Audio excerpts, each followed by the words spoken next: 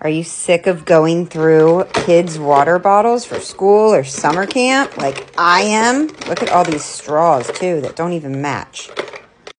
This one doesn't even close anymore. This one leaks.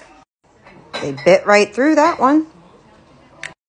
The bottle for this one cracked, but so did the lid. But I finally found water bottles that last.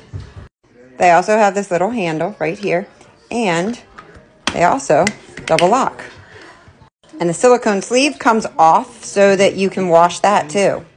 I bought 4 of them, and that's what the kids are using during summer camp this year.